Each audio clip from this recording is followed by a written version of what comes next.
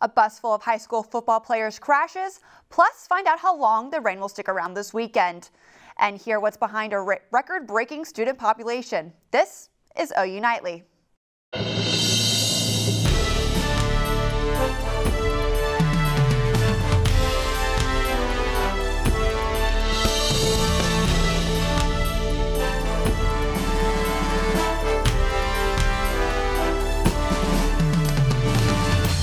Hello, thanks for watching OU Nightly. I'm Jessie Klinger. And I'm Olivia Dague. We begin with scary moments on slick Oklahoma roads when a bus carrying high school football players crashes on the way home from a game. Grace Burget joins us live in the newsroom with the story. Grace? Cushing High School football bus crashed on their way home from a game in Oklahoma City last night. The bus driver lost control and flipped the bus on its side after veering off the side of the road. The bus was carrying 22 students and 2 coaches. One student is currently in the hospital with a fractured lower spine, but the rest walked out with minor injuries. I was able to speak with a Cushing High School football player who witnessed the accident from a different bus. You know, the roads were wet and just bad conditions, and he just kind of slipped off the road a little bit and overcorrected and then flipped. A bunch of the people in the second bus jumped out and broke the glass, got him out of there, and I was worried. I was hoping no one was dead because it looked bad. The Cushing High School football team held a prayer vigil on the field after school today for the hospitalized student. Cushing Public Schools says the student is expected to make a full recovery. Olivia, Jessie, back to you. Thanks, Grace. We're glad everyone made it out okay. It's important to take caution when the roads are wet. And Colton Williams is here to tell us about the rain. Colton, is there more on the way? Yeah, it's no surprise that an accident like that happened yesterday. Check out our rainfall accumulation over the last 3 days here. Central Oklahoma sitting half an inch here around the metro area, but some mesonet sites seeing localized areas of 2 to 3 inches. Check out Mangum, 2 3/4 inches. No surprise there. Cushing sitting right up here in the Lincoln County region. They're sitting in the inch and above category. So that's the first wave headed out now. You're looking at live water vapor. There's a stationary front sitting overhead. Low pressure system out here over Albuquerque, New Mexico. That's driving everything that's coming overnight tonight and into tomorrow. We're going to have all the details on that and more coming up, as well as your game day forecast. For now, ladies, back to you. Thanks, Colton. As of now, more than 1,800 Afghan refugees are expected to come to Oklahoma, but they've left their homes with nearly nothing. Gaylord News reporter Zaria Oates spoke with the co-president of OU's Shia Student Association about their recent donation drive to help feed and clothe incoming refugees. Our group, I think, was just a tool to tell everybody that there's a need. I'm outside of my local grocery store, and that was Delay Uma, a co-president of the Shia Student Association at the University of Oklahoma, an organization that raised more than 200 cans of food in just 6 days for incoming Afghan refugees. Uma said she initially thought a fundraiser would be the only way to help, but when Muslims for Mercy reached out, she knew there was more to be done. Me as an American, there's people coming in, but as somebody coming in, think of all that you're leaving behind. So she and her fellow executive board set up an Afghan care basket drive, accepting any and all donations, even some they never expected. There was somebody who was DMing us. She's like, I'd like to give you guys a queen size bed. And I was like, I just don't know how I'm going to fit that on my car, you know? While a queen-size bed may not always be easy to transport, Uma said everyone involved in the drive made it more successful than she ever imagined. It was all the people that collaborated. It was all the people that came and, helped pack the baskets. It was all the people that helped advertise. It was them that made it possible, and it was them that the reason that we have all these donations. Oklahomans are welcoming their new neighbors with open arms and open hearts. From Washington, Zaria Oates, Gaylord News. You can donate directly to Muslims for Mercy at the Venmo account below. All proceeds will go directly to donations. And the Oklahoma State Health Department reports over 1,400 new COVID cases in the state of Oklahoma. That brings the state's active cases to well over 11,000. Oklahoma's death count has hit 10,332. There are only 20 ICU beds and less than 300 inpatient beds available in Oklahoma City. A record-breaking number of new students started at OU this semester. OU Nightly's Belle Trevino found out what brought so many students to campus this year. Almost 5,000 first-time students. That's our record-breaking number this year at OU. And OU isn't alone. OSU is seeing a little over 4,000 new first-time students. For OU, the class of 2025 is bringing in the most diverse and highest academics in the 131 years of the university. Although there's some concern for COVID-19 issues, some freshmen are not too concerned about the student population soaring. I think it's exciting. I think it's good, but COVID and everything, I hope it works out well with the amount of people. And this is following last year when there was another record-breaking of incoming students. Even with COVID-19 shadowing the world, OU still found a way to bring students to campus. OU still allowed campus visits. We did this in a safe manner, of course. We wanted to protect our current students, we wanted to protect our faculty and staff, and we wanted to protect our visitors, of course. But we were able to still host campus visits for prospective students. OU President Harris has a plan in place to help continue this upward trend of incoming students through his Lead On plan. Part of that plan is enrolling every year 3% of a greater class. And so that's something that we're striving for. This semester, the university is proud and excited for the 25% of first generation and 38% minority representation. Belle Trevino, OU Nightly. Next year's prospective students have already been touring campus, and enrollment applications are open. Now, vaccines can prevent the virus, but now there's new hope for what some may call a cure. Hear more about the new pill some doctors say can help do away with COVID symptoms if taken right after diagnosis. And a new brewery comes to the Sooner State. Find out where you can enjoy some brews and support a Native American business when OU Nightly continues.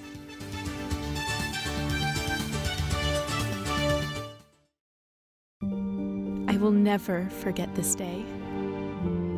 In this moment, it's as if time itself has stopped for us. The thought of being here with you. When two become one. I will never forget this day. Your opioid addiction affects more than just you. Get help. Visit ok.gov/health. This is Tehani. She likes to play with her friends and has dreams of becoming a doctor. But when COVID-19 devastated her community, she was taken out of school and forced into marriage at just 12 years old.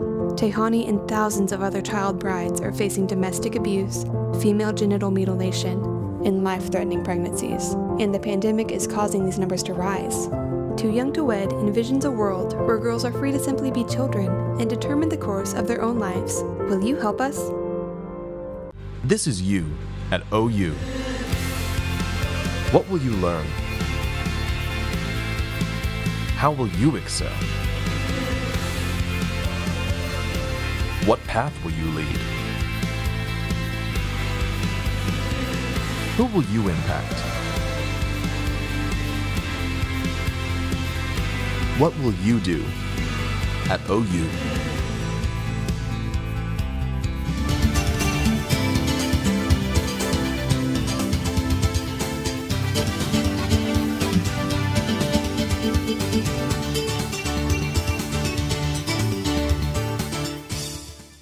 President Biden is taking action against the controversial Texas abortion law.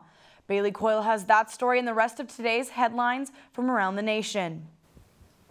The Biden administration is urging a federal judge to block the new Texas abortion law.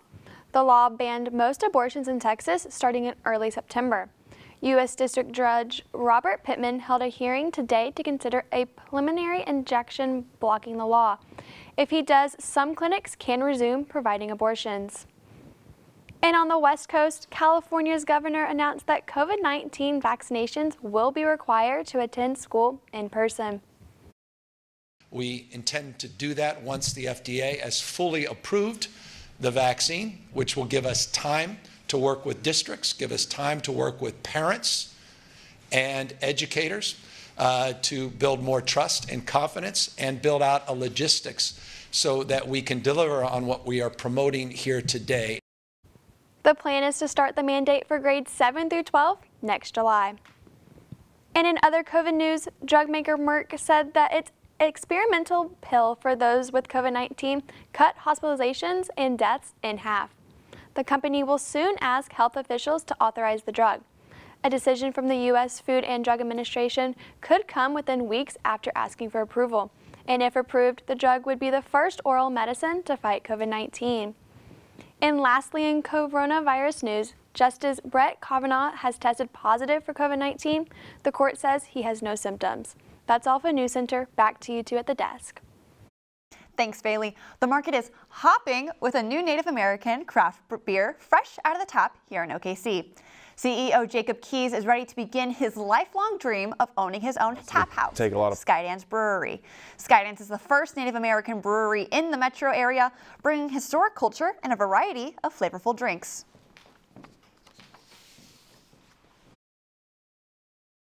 We're definitely the first native brand in Oklahoma. We take a lot of pride in that, so we're proud that Skydance beers are on the shelves at places like Walmart, and it's probably one of the only Native American products you'll see on their shelves, so we're proud of that. The brewery will have its grand opening this Saturday at 11 a.m. with live music, food, and of course, beer.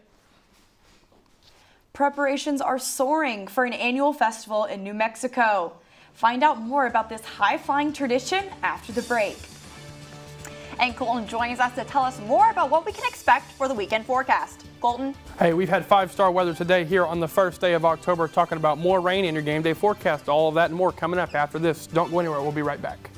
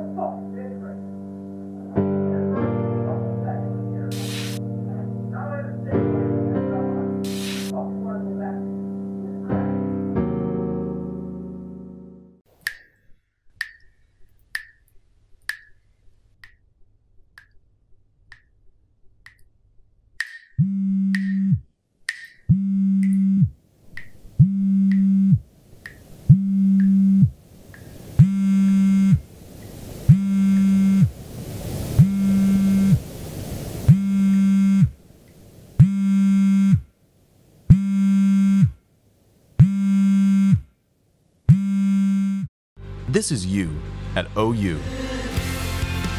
What will you learn? How will you excel?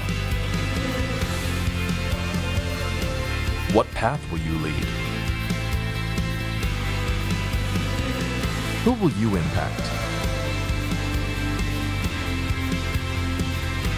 What will you do at OU?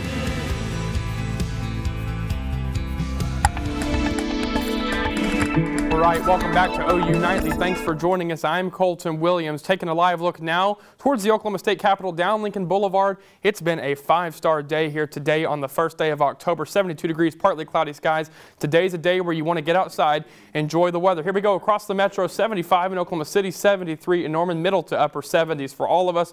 And that's the same story across the state. Tulsa, Miami, going to be touching 80. But check out Guyman, 63 this afternoon. Still beautiful, feels like fall. And the next wave of rain and storms is on its way. Check out the Texas Panhandle here. Here's I-40 looking northeast of Amarillo. All of this will eventually come into a line, move eastward into Oklahoma overnight tonight, right along the jet stream here. Here's the jet stream fueled by this low pressure system.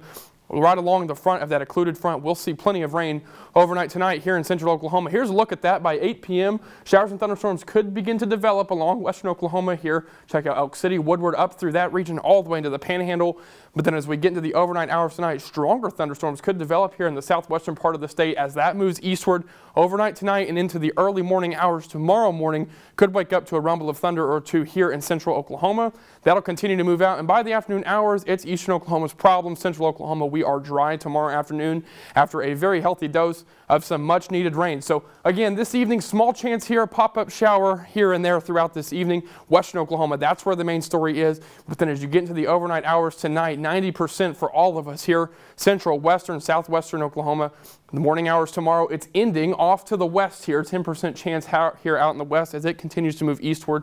Those chances will decrease and the chances for our friends in eastern Oklahoma will increase. But some data suggesting another 1 to 2 inches for some of us locally here across Oklahoma, right up I-44 here, checking out 1 to 1.5 to 2 inches overnight tonight. Still Norman predicted to gain at least another 3/4 of an inch. We certainly could use it. Overnight tonight, still sticking just a bit above average, 64 here in Norman, 63 in Oklahoma City, middle to upper 50s for the western and northwestern portion of the state. Tomorrow, another day like today, still upper 70s here, right at average, 79 in Norman, 79 in Oklahoma City. A couple of our friends in the south and southwest will touch 80 tomorrow afternoon. Now talking about average, here we were at the middle part or the end part of September above average. As that line continues to ride down today, we have only hit 73 degrees. And as we go throughout the next several days, we'll poke just back up above average over the next several days, but certainly not anything to worry about in terms of high temperatures. Here we go once again tomorrow, 78 thunderstorms, 100% in the morning.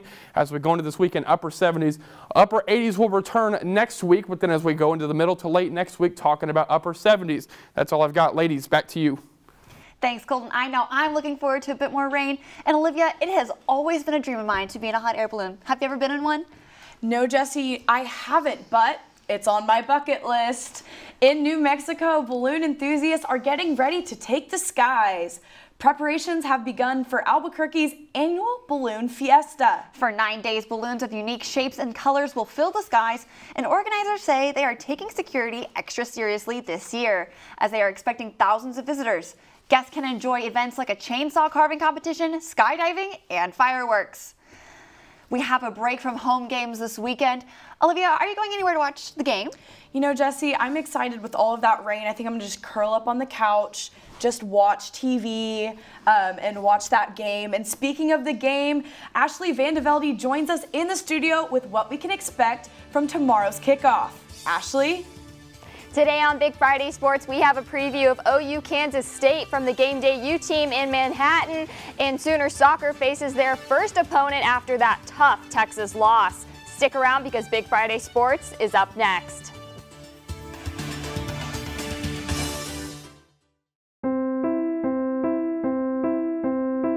One day, this will be your office. You'll track the storms, send out the warning, and save lives. One day, you'll teach here too. You'll tell others just like you why you became a meteorologist. But first, you have to become a student. And you'll do that right here at the National Weather Center. It just takes a moment to spread from one person to another. So how do you break the germ cycle? Wash your hands often and always after coughing, sneezing, handling food, and going to the bathroom. Lather the front, back, and in between for at least 20 seconds. If there's no soap or water available, use a hand sanitizer with at least 60% alcohol. Regularly disinfect common surfaces, including your phone. These small things can help break the germ cycle.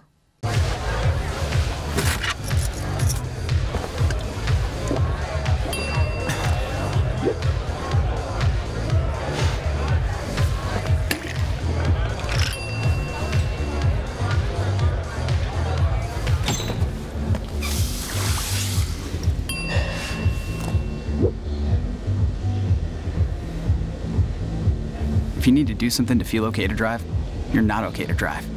Don't drive buzzed. There was an old woman who lived in a shoe. She had so many children, she didn't know what to do.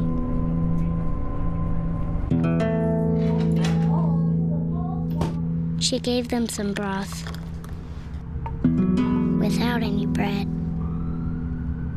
and kissed them all soundly. Lights out. Good night. And put them to bed. Hunger is a story we can end. End it at Feeding America.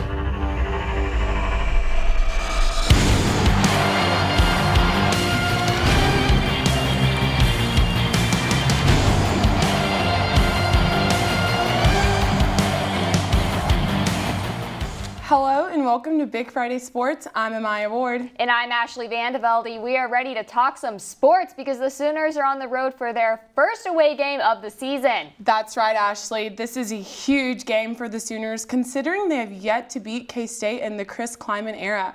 Let's hear what our Game Day U team has to say about the big game tomorrow.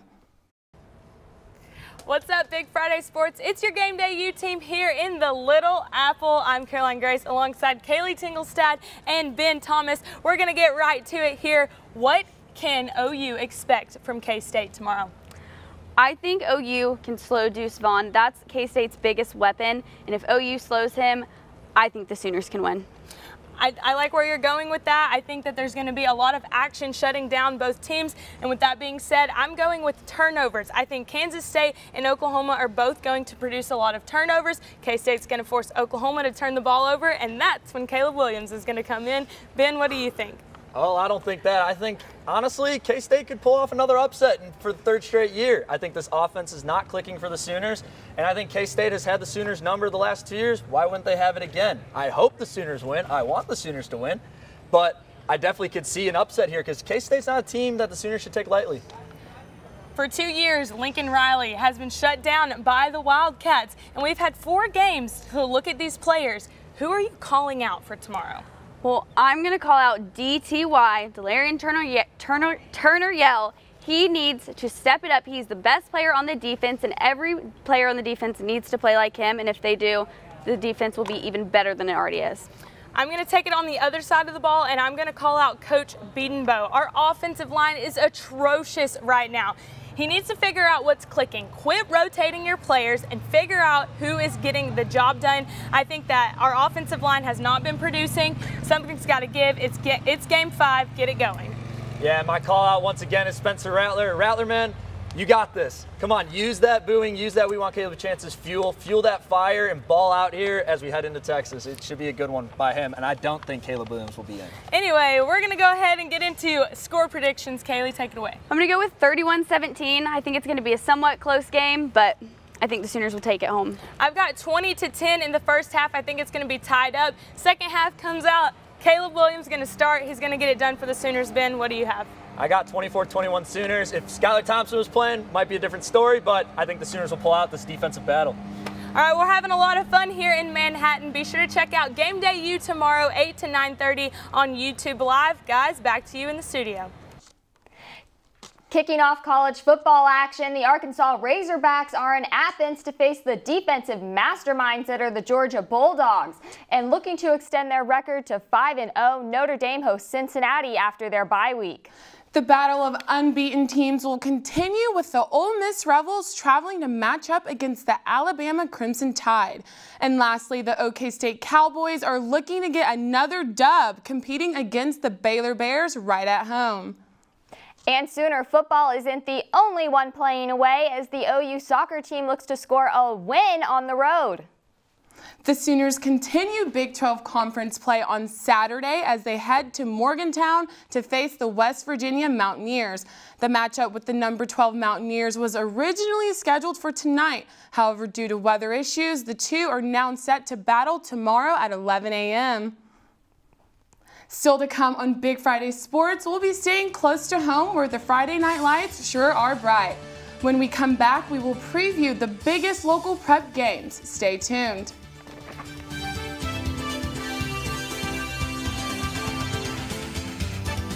When I was in foster care, I never knew when I would have to move, so I always had my suitcase ready to go. Then one day, I was adopted. My new parents opened their hearts and home to me. My parents cook my favorite breakfast for me every morning. My parents take me on trips I never thought I would go on. They gave me a home and an even better reason to use that suitcase. My parents aren't perfect, but they're perfect for me. If I could be you, and you could be me for just 1 hour. If we could find a way to get inside each other's minds. Walk a mile in my shoes. Walk a mile in my shoes. Well, before you abuse, criticize, and accuse. Walk a mile in my shoes. prepared as your family if a tornado shows up at your doorstep, or a flood, or a hurricane? You can't just turn away a natural disaster. That's why it's important to go to ready.gov/plan now. It has the tools and tips you need to make an emergency plan with your family. So if disaster comes knocking, let's go. You'll be ready to help keep your family safe. It's just a pizza. Yes. Make a plan today. All right, welcome back to Big Friday Sports. If you're heading up to the Little Apple for tomorrow afternoon's matchup for the Oklahoma Sooners taking on Kansas State, take an umbrella, take a rain jacket because it is going to be a wet one. 64 if you're getting out for the tailgate. The rain will be beginning, and as you go into the kickoff and halftime, rain will continue throughout Manhattan. Ashley and Amaya, what do you got? Thanks, Colton, for that game day forecast. And it is the Sooners' first road game of the season as they travel to Manhattan to face Kansas State. OU lost 2 of the last consecutive matchups against the Wildcats, so eyes will be on the Sooners to see if they can turn the tide this weekend. Head coach Lincoln Riley expects a physical, tough game. They've changed a couple things around schematically, but, still a lot of the same principles that you always see. They're good tacklers. They're physical up front. They do a really nice job in short yardage. And they have some definite creativity defensively. So, it's kind of like no matter what scheme they're running, you kind of know what you're going to get out of Kansas State. This group's no different. It's homecoming in Norman as the winless Edmond Memorial Bulldogs head to Norman to face the Tigers, who are 1-3. The Tigers have lost each of their away games, gaining their sole win at home. The Moore Lions are 4-0 as they face Edmond North tonight, who is 2-2. Edmond North heads to Moore after a win against Putnam City last week. And Noble travels to Duncan, eager to notch their 3rd consecutive win, making their record 4-1. Meanwhile, the Duncan Demons hope to bounce back after a 3-game losing streak. Now over to some more college football. The Cavaliers escaped the Hurricanes down in Miami Gardens last night for Virginia to steer clear of their first 0-3 start since 2013. Virginia QB Brennan Armstrong threw into a cluster of Miami players in what looked like an interception, only for wide receiver Dontavion Wicks to come up with the ball for a touchdown. What a catch! And Miami drove 75 yards down the field only to miss a 33-yard field goal as time expired, leaving Virginia to win 30-28. In a battle of #1 overall picks, Joe Burrow and the Bengals took Trevor Lawrence and the Jags last night. The Bengals were scoreless in the first half, but put their foot on the gas after halftime. Joe Burrow completed nearly 3/4 of his passes for Evan McPherson to nail a 35-yard field goal, giving the Bengals the 24-21 win. That's all we have this week on Big Friday Sports. Be sure to watch Game Day U live tomorrow at 8 a.m. And the Sooners are on Fox tomorrow afternoon. That's what we have for Big Friday Sports. I'm Ashley Velde. I'm Amaya Ward. Have a great night.